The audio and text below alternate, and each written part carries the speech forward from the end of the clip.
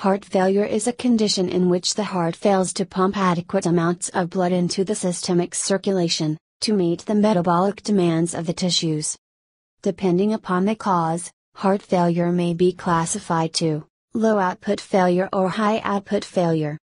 Low output failure is a reduced pumping efficiency of the heart, that is caused by factors that impair cardiac function, such as myocardial ischemia, myocardial infarction or cardiomyopathy. But in high output failure, the cardiac output is normal or elevated, but still cannot meet the metabolic and oxygen need of the tissues. And that may be caused by hyperthyroidism, that causes hypermetabolism, or anemia that causes reduced oxygen carrying capacity.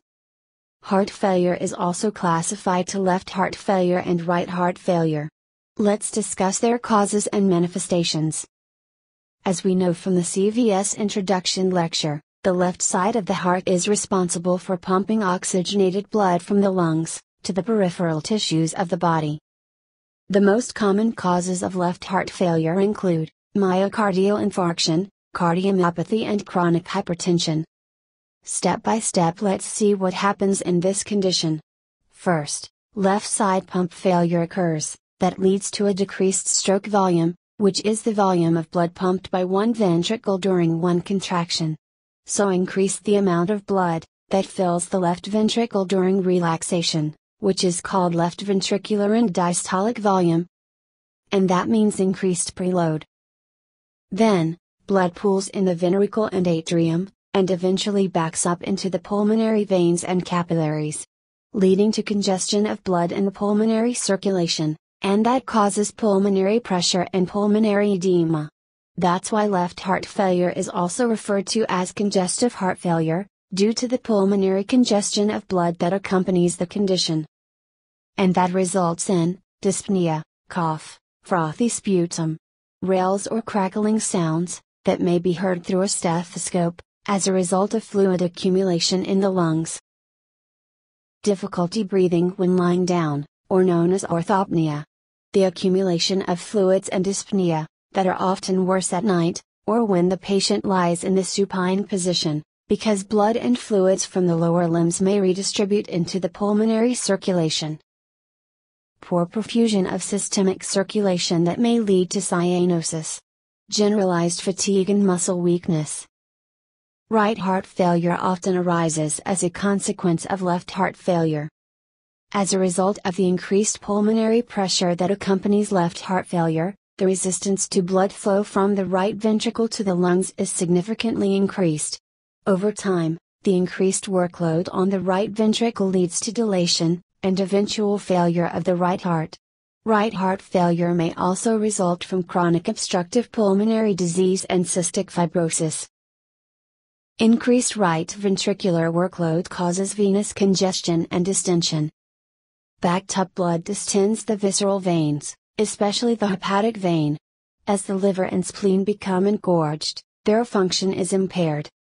Rising capillary pressure forces excess fluid from the capillaries into the interstitial space, causing edema, weight gain, and nocturia. So how the body responds to all of that? When heart fails, cardiac output decreases, leading to a decrease in blood pressure, and that decreases renal perfusion, leading to activation of sympathetic nervous system, and renin release by juxtaglomerular cells in renal afferent arterioles, due to both the decreased renal perfusion and sympathetic stimulation of beta-1 receptors. And as we know from the previous lectures, renin ultimately leads to the production of angiotensin-2 in the plasma, and the release of aldosterone from the adrenal gland. Angiotensin-2 is a powerful vasoconstrictor that increases systemic blood pressure, while aldosterone acts on the kidney tubules to increase salt and water retention, and that will increase systemic blood pressure and cause edema.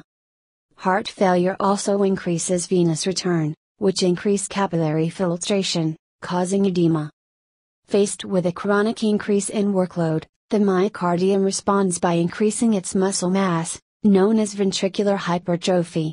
Although increased muscle mass can increase cardiac output in the short term, contractility eventually suffers, as the metabolic demands of the hypertrophied myocardium continue to increase, and the efficiency of contraction decreases. So the drugs that can be used in the management of heart failure are ACE inhibitors, angiotensin receptor blockers, aldosterone antagonists, beta blockers, diuretics, vaso and venodilators, and inotropic drugs. And that's what we're going to discuss in the next lectures.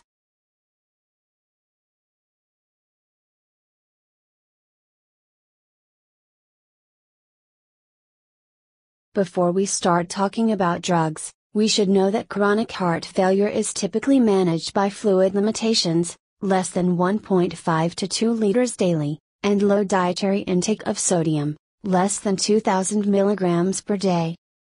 The first category used to manage heart failure is the renin-angiotensin-aldosterone system inhibitors, which we already know are divided to ACE inhibitors, angiotensin receptor blockers, and aldosterone antagonists. Angiotensin-converting enzyme inhibitors, or known as ACE inhibitors, such as captopril and enalapril. They block the enzyme that cleaves angiotensin 1 to form the potent vasoconstrictor angiotensin 2. They also diminish the inactivation of bradykinin. So, vasodilation occurs as a result of two actions: the decreased levels of the vasoconstrictor angiotensin 2, and increased levels of bradykinin, which is a potent vasodilator. Also, by reducing angiotensin 2 levels, ACE inhibitors also decrease the secretion of aldosterone. So how ACE inhibitors work in heart failure?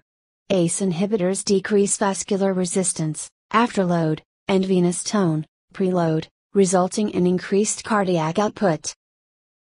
And as we said, by reducing angiotensin 2 levels, ACE inhibitors also decrease the secretion of aldosterone, so decrease salt and water retention. ACE inhibitors may be considered for patients with asymptomatic and symptomatic heart failure with reduced ejection fraction. Patients with the lowest ejection fraction show the greatest benefit from use of ACE inhibitors. ACE inhibitors are also indicated for patients with all stages of left ventricular failure. They may be used in combination with diuretics, beta blockers, Digoxin, aldosterone antagonists, and Hydralazine, Isosorbide dinitrate fixed dose combination, depending on the severity of heart failure. Adverse effects of this group include postural hypotension, renal insufficiency, so serum creatinine levels should be monitored, particularly in patients with underlying renal disease, hyperkalemia, so potassium levels must be monitored, particularly with concurrent use of potassium supplements, potassium-sparing diuretics, or aldosterone antagonists due to risk of hyperkalemia. Adverse effects also include dry cough and angioedema. The second group is angiotensin receptor blockers, such as losartan and valsartan. They're competitive antagonists of the angiotensin 2 type 1 receptor, so they block angiotensin 2 action, and they don't affect bradykinin levels. Although angiotensin receptor blockers have a different mechanism of action than ACE inhibitors, their actions on preload and afterload are similar. Their use in heart failure is mainly as a substitute for ACE inhibitors in those patients with severe cough or angioedema, which are thought to be mediated by elevated bradykinin levels. The third group is aldosterone antagonists, such as Spironolactone and Eplerenone. They are antagonists of aldosterone, thereby preventing salt retention. Aldosterone antagonists are indicated in patients with more severe stages of heart failure with reduced ejection fraction, or heart failure with reduced ejection fraction and recent myocardial infarction. The second category used in management of heart failure is beta blockers. 3 beta blockers have shown benefit in heart failure: Bisoprolol, Carvedilol, and long-acting Metoprolol succinate. Carvedilol is a non-selective beta-adrenoreceptor antagonist that also blocks alpha-adrenoreceptors, whereas Bisoprolol and Metoprolol succinate are beta-1 selective antagonists. Beta blockers prevent the changes that occur because of chronic activation of the sympathetic nervous system. They decrease heart rate and inhibit release of renin in the kidneys. In addition, Beta blockers prevent the deleterious effects of norepinephrine on the cardiac muscle fibers, decreasing remodeling, hypertrophy, and cell death. Beta blockade is recommended for all patients with chronic stable heart failure. Bisoprolol, Carvedilol, and Metoprolol succinate reduce morbidity and mortality associated with heart failure with reduced ejection fraction. The third category is diuretics. Diuretics relieve pulmonary congestion and peripheral edema. These agents are also useful in reducing the symptoms of volume overload, including orthopnea and paroxysmal nocturnal dyspnea. Diuretics decrease preload as they decrease plasma volume, and subsequently decrease venous return to the heart. And this decreases cardiac workload and oxygen demand. Diuretics may also decrease afterload also by reducing plasma volume, thereby decreasing blood pressure. Loop diuretics are the most commonly used diuretics in heart failure. And the last category we'll discuss today is Vaso and Venodilators. Organic nitrate esters have a direct relaxant effect on vascular smooth muscles, and the dilation of coronary vessels improves oxygen supply to the myocardium. The dilation of peripheral veins, and in higher doses peripheral arteries, reduces preload and afterload, and thereby lowers myocardial oxygen consumption. Arterial dilators, such as hydralazine, reduce systemic arteriolar resistance and decrease afterload. If the patient is intolerant of ACE inhibitors or beta blockers, or if additional vasodilator response is required, a combination of hydralazine and isosorbide dinitrate may be used. Common adverse effects with this combination are headache, hypotension, and tachycardia. Hydralazine has been rarely associated with drug-induced lupus.